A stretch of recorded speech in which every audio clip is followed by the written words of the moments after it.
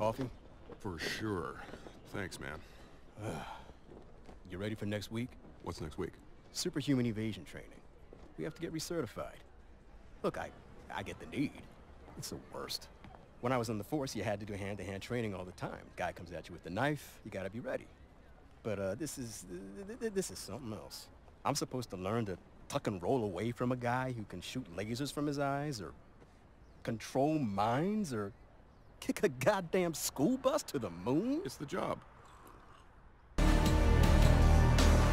shit. Oh! No, wait. Just wait. You've been spying on me? On my family? No, it was for your family's protection. You were always so pathetic, Donald.